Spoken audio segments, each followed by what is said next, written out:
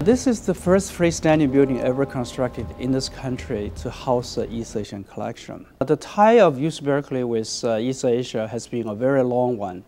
As the first institution west of the Mississippi to collect Chinese, Japanese, and Korean academic publications, for over 100 years, Berkeley has built up one of the most respected collections in Chinese, Japanese, and Korean languages outside of Asia. We envision this center to be a learning and a training center for future leaders of both Asia and the United States, where people understand the cultures and languages of both sides through their work in the library. I can see row after row of Chinese collections that are perhaps more complete and varied than many I can find in mainland China or Taiwan.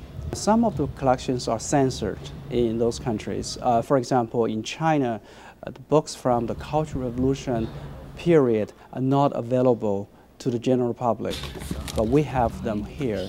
It's wonderful being in this new building. First of all, we were in desperate need of space.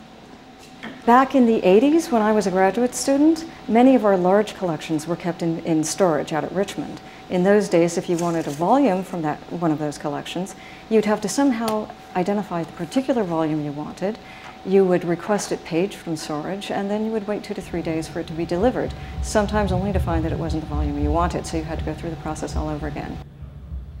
Seeing how vast and spacious and luxurious it is it's kind of hard to believe, to tell you the truth, that it exists and that was built in this day and age, a day and age in which people are using libraries less and less because of the internet.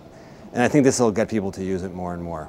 When you're doing a graduate class and you're reading a novel from 1905 and you can show them the original book, it creates a sense of excitement that does fuel people's imaginations and minds in a way that not seeing that doesn't. And also looking at the original context of this material changes how you think about these works. So it's really critical. Being a campus that's comprised of almost half Asian American students and having an historical tie to China, Japan, and Korea, and being a university that's in the States but facing East Asia, it is a Pacific Rim university, and the museum just puts a really bold stamp on that.